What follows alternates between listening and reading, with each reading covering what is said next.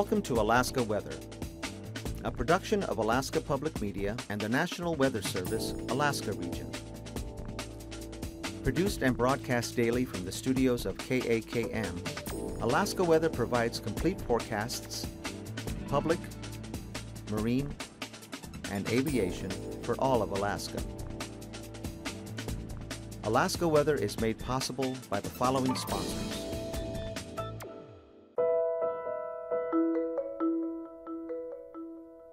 Alyeska Pipeline Service Company, sustaining Alaska's pipeline and its operations today and into the future.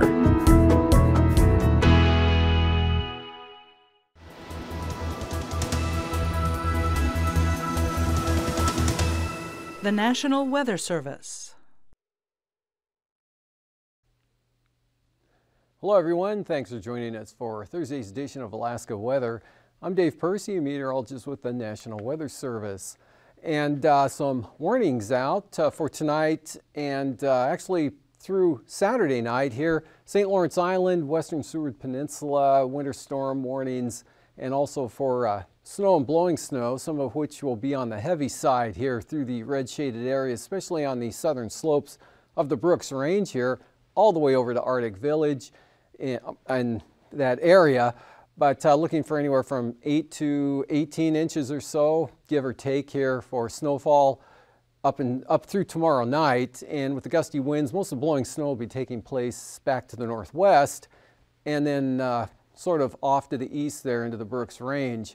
Otherwise, same pattern up there on the western Arctic coast, yellow areas, winter weather advisories for conditions that won't be as bad as they will be in the red shaded areas. And all that includes Fort Yukon, Central Tanana Valley, back in toward Unalakleet there, Seward Peninsula, and then the wind advisory here for the eastern Alaska Range, west of the Toe Cutoff. Gusty winds coming into the picture there as system rolls on in. Otherwise, for yesterday, we had this thing moving eastward from south central Alaska, pushing on east. That brought the snow in again late last night, early tomorrow, breaking out behind it, and mostly cloudy up through areas of the interior.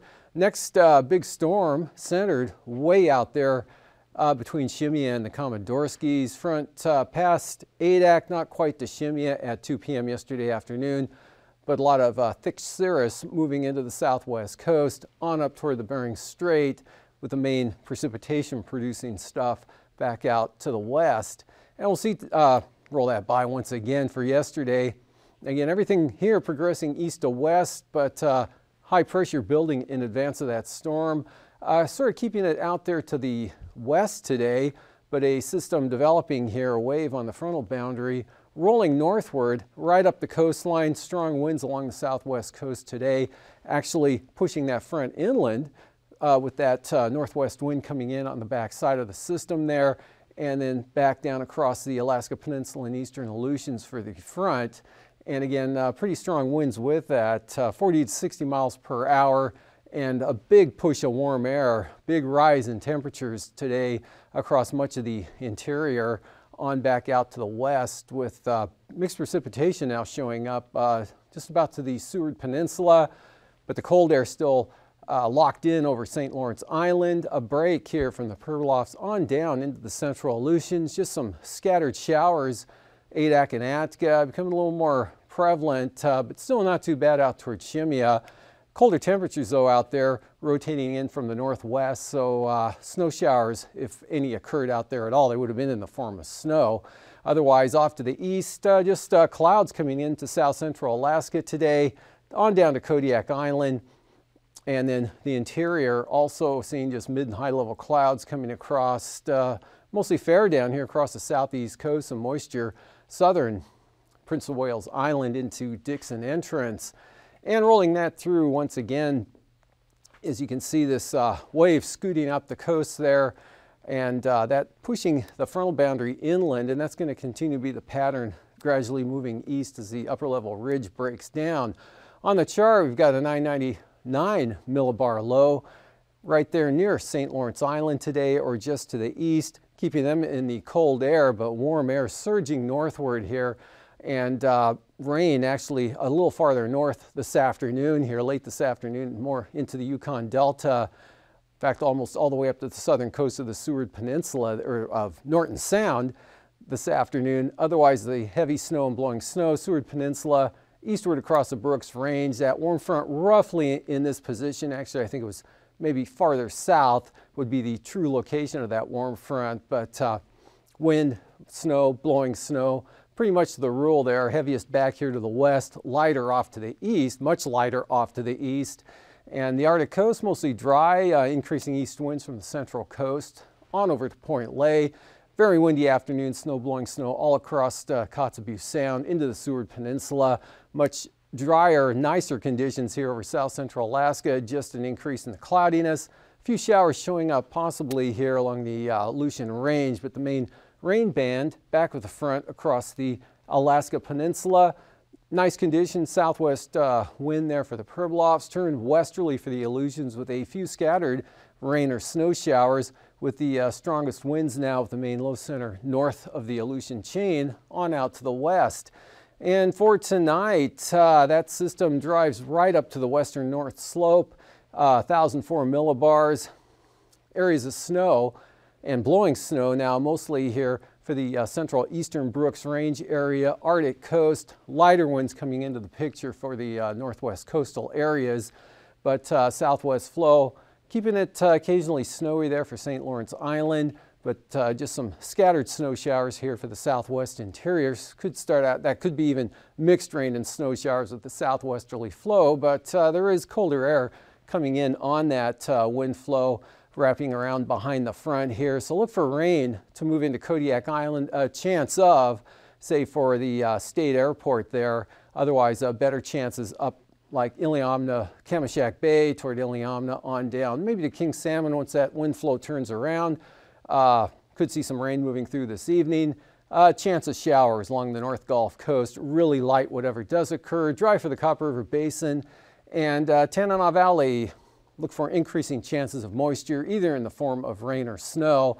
And looks like after about 3 a.m., a chance of rain or snow, freezing rain, or some type of mixed precipitation shows up in the forecast here for the Anchorage area, actually probably from Kenai northward into the Madanuska, Susitna Valley areas. Otherwise, dry conditions, Prince William Sound on to the east. No change for the southeast coast there. Strong high pressure just to the east keeps it dry, variably cloudy, and not too bad temperature-wise as well. Otherwise, out to the west, another big storm rolling in brings back gale force to storm force winds late tonight into the far western Aleutians, and we'll see that drives a front eastward a little bit here, just not quite making it to Kiska. Strong southwest winds behind it, even stronger winds in advance of it. Again, storm warnings out for the western Aleutians tomorrow with gales progressing eastward. Pretty dry here, but southwest winds on the light side actually. Could see some clearing with light winds on Alaska, Nikolsky on over to Falls Pass.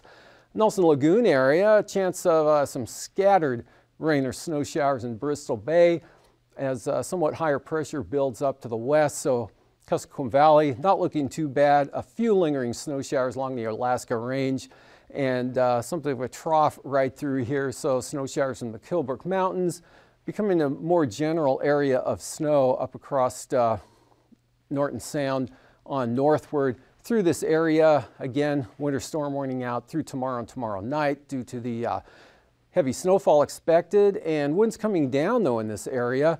But snow continues up on the central and eastern Arctic coast, a break over the Brooks Range into the central Tanana Valley.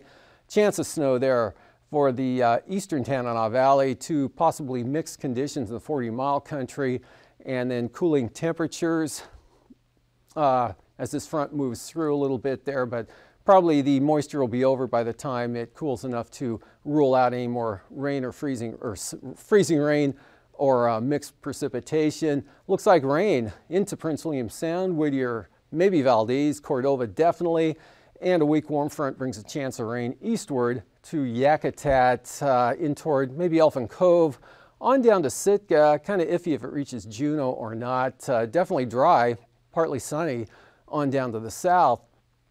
And moving ahead, first day of the weekend, that system is off to the east, down to the south, not quite out of the forecast here. Still look for some snow showers possibly there for the Heidelberg, Annette, Metlakatla areas. Less of a chance for Klawock early on maybe, but that'll be moving out. Winds turn northerly and increase to about 25 knots across all of the inside waters. Windier, drier conditions.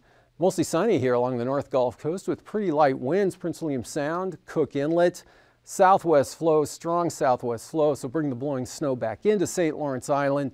Colder air, comparatively colder to what's in advance of the front here.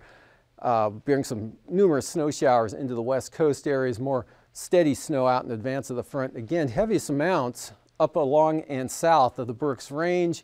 Snow and blowing snow picking up pretty good there for the central and western Arctic coast, but as that front lifts northward, you'll start out pretty windy and snowy there for the northwest coastal areas, and then that'll improve somewhat as the front lifts northward and conditions become a little more showery. Narrow band of rain right across the St. Paul area and St. George extends on down into the west central Aleutians. Dry to the west, dry to the east, partly sunny on Alaska and Nikolsky.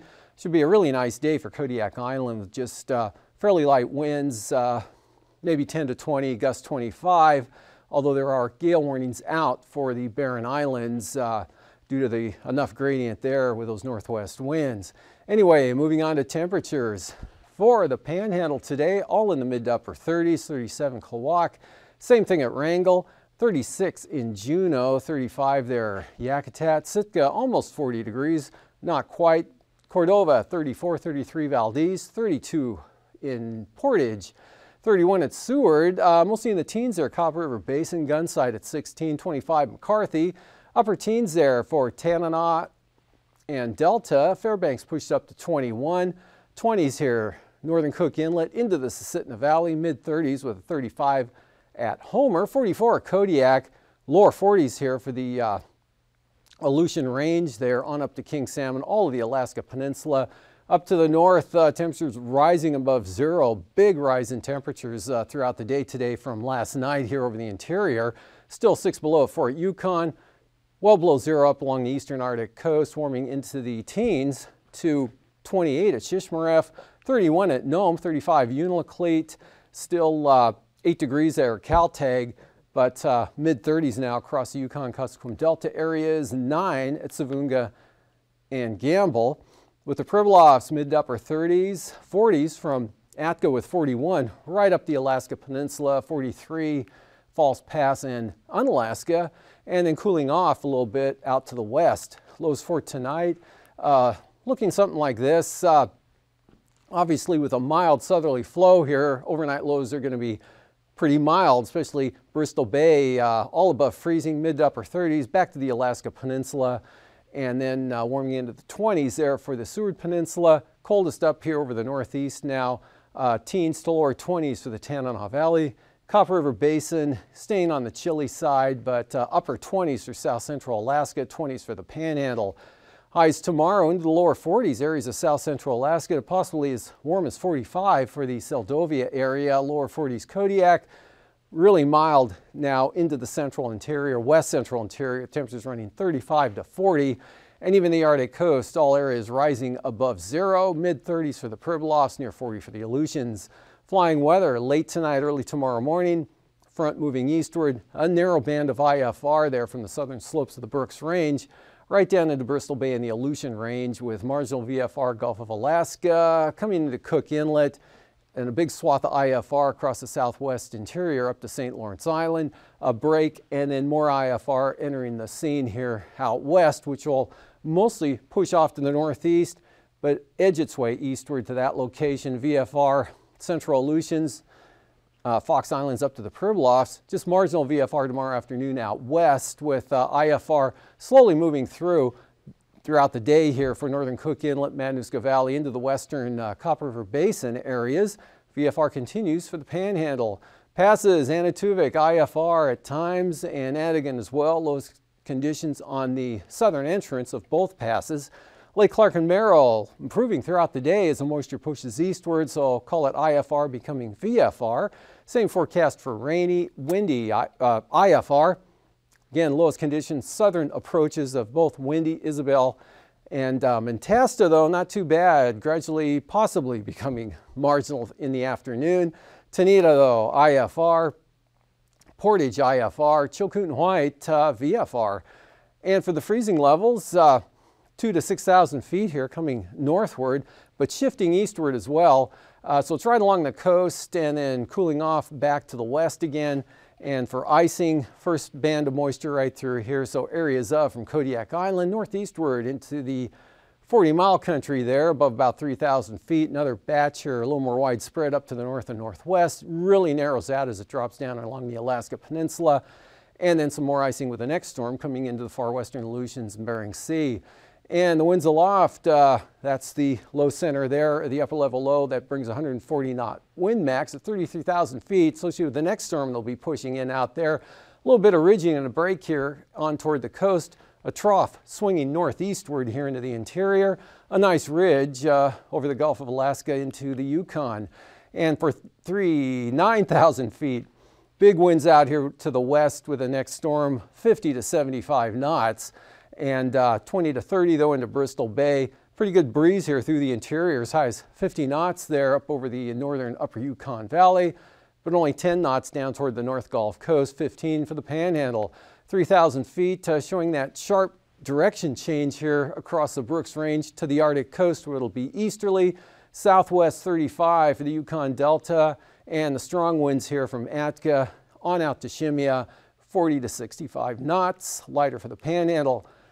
And turbulence, occasional light to isolated moderate chop here, mechanical type stuff in the Aleutian Range, Kodiak, on up into Kamishak Bay and the lee side of the western Alaska Range there. Otherwise, the main area here, quite a swath, moderate chop from the northern interior, all the way back out to the western Aleutians, where severe turbulence is a little more likely, below about 4,000 feet. And after Stargazer, I'll be back to look at the ice edge and the marine forecasts.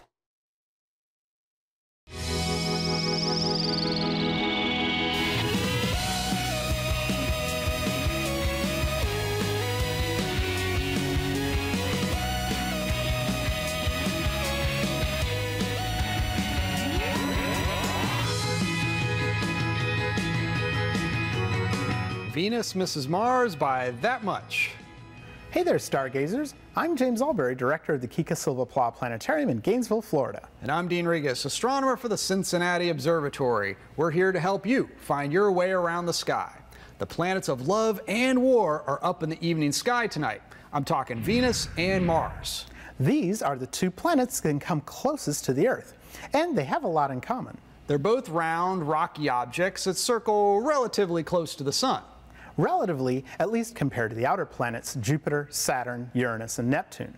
But when you look closer at them, they present some startling differences. For instance, Mars might be a good place to personally visit someday, while Venus, well, you'd die pretty much instantly on the surface.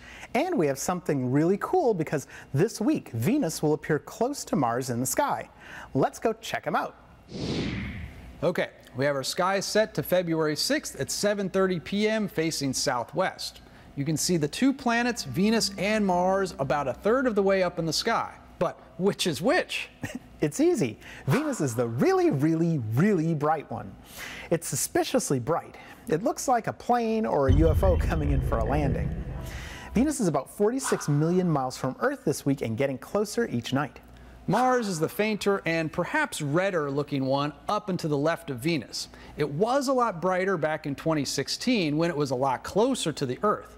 This week it will be over 175 million miles away and getting farther. Right now, Venus and Mars look to be about 5 degrees apart in the sky. But let's go back in time, back 2 months ago, to see how these planets looked in December. It's now December 6th at 7:30 p.m. facing southwest. Venus and Mars are still in the sky, but they're in different positions. Look, they're much more separated. In fact, they're almost 21 degrees apart. This is what made the planet so fascinating to the ancient stargazers. They seem to wander across the background stars. Let's move time forward and see how this plays out. Here is December 15th, December 24th, January 2nd. Hey, look, there's a waxing crescent moon wandering through our planet pair. Here's January 11th, January 20th, January 29th, and back to February 6th again. Wow, those planets are moving. And as the days continue, Venus will turn tail and head away from Mars, and they will spread out once more. We're going to visit Venus first. As we approach, we can see that this planet is about 7,500 miles in diameter, almost the same size as the Earth. It's often called our sister planet for this reason. However, that is where the similarities end, because under a thick blanket of carbon dioxide clouds lies a battered, sweltering surface. Robotic crafts recorded surface temperatures of about 900 degrees Fahrenheit. Also, the air pressure under all these clouds would be so intense that they'd squish you flat. I don't feel so good. And finally, when it rains on Venus, oh no, it rains sulfuric acid. So that would leave any visitor to Venus like James over there a melted, squished, acidy pile of goop. Okay, I think we've shown them enough for Venus. What do you have to say we go to Mars? Great idea. Mars is a much smaller planet, only about 4,200 miles wide. It's much farther from the sun, so it's a lot colder. Although our robotic visitors to Mars have occasionally recorded surface temperatures in the 70s, most of the time it's well below zero. And at night, oh man, watch out, it can drop to -70. Still, out of the two planets, Mars is a better place for humans to go visit. And someday we may even establish a colony on Mars. So, this week, look for brilliant Venus near ruby red Mars in the evening sky. They won't appear any closer than this until September and October. When you look up and see them, you can imagine flying there and standing on the broiling surface of Venus. Or being the first person on Mars and colonizing an entire planet. It's all there when you keep looking up.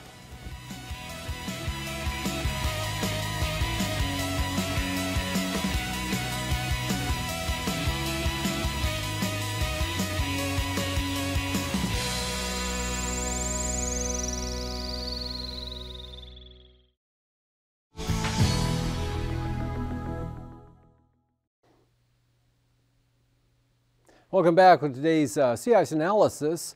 In retreat from what it was early in the week, Sunday and Monday, it was down to about 40 miles away from St. Paul, and continuing northward with the strong southerly winds into Bristol Bay, and the forecast for the next 4 or 5 days, again with another big push of warm air and south winds coming in, it'll continue to retreat back to the north and northeast.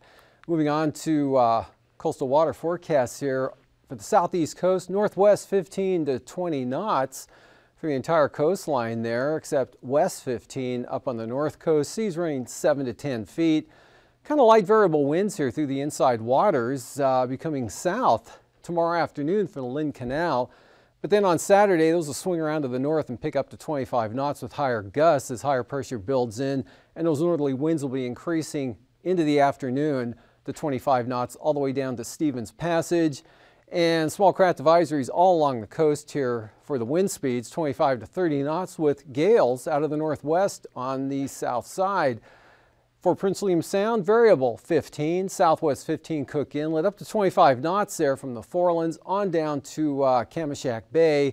And then westerly at 30 knots here for the Barren Islands, southwest 20 to 25 from the North Gulf Coast, southwest 25 Kodiak Island. And then for Saturday, light variable winds for northern Cook Inlet becoming west 20 south of the Forelands. Small craft advisories for Kamishak Bay. Northwesterly gales for the Barrens. North Gulf Coast, northwest just under gale force at about 30 knots, and even lighter for Prince William Sound. West 25 east side of Kodiak Island. Bristol Bay, southwest 15. Light winds here all the way down the Bering Sea side of the peninsula out of the west. 20 knots from Cape Sarachev, turn southwesterly as you approach Sitkinak. And for Saturday, not a lot of change though, but increase here on the Bering Sea side of the peninsula up to 30 knots. Higher gusts through the passes, southwest 20 Bristol Bay, west-southwest 20 knots from Sitkinak on westward. And 20 to 25 knot winds there for Unalaska Island turn southerly from about Nikolsky and gradually increase to gale force for Adak and Atka tomorrow, right out of the south. Adak westward, storm warning, southerlies 50 to 55 knots. You'll see big increase later tonight out west there, and that'll be pushing eastward. And then for Saturday, mostly southwest, except here in the eastern, may be more of a southwest instead of just southwest, but 25 to 35 knot winds. Gales definitely minimum there for the central Aleutians, and small craft advisories back to the west. And then for the west coast tomorrow, small craft or brisk wind advisories here north of Nunivak Island become gales for St. Lawrence Island. Almost a storm there for St. Matthew Island, and southwest 30 with 16-foot seas for the Pribilofs.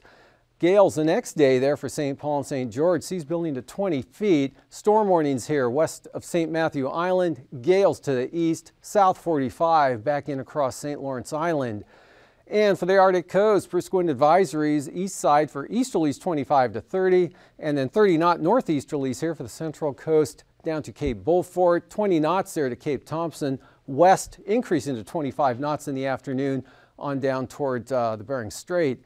And then those turn southeast with the next system rolling northward there. Southeast 30, northeast 30, gales on the western Arctic coast, and then dropping back to northeast 20 for the eastern Beaufort Sea. And for tonight, we've got this low tracking from about this position currently northeastward there to the across the western Brooks Range. Winter storm warnings, snow, blowing snow, heavy amounts. In fact, that winter storm warning is out for until, well, through tomorrow night for as much as 18 inches of snow, heaviest on the southern slopes of the mountains there. Snow, blowing snow, Arctic coast. This front gradually moving eastward, warmer conditions, mixed precipitation, chance of freezing rain, northern Cook Inlet. Later tonight, more likely after 3, breaking out to showers. Next big storm out west there pushes northeastward and pushing the front with it. This system moves eastward, a break, more snow up to the northwest, and a lot more. These forecasts are to be used for planning purposes only. Call 1-800-WX-BRIEF for a formal pre-flight briefing. Always file a flight plan before you go flying. The U.S. Coast Guard Auxiliary urges you to leave a float plan with a friend or the harbor master before you go boating. Alaska Weather is made possible by the following sponsors.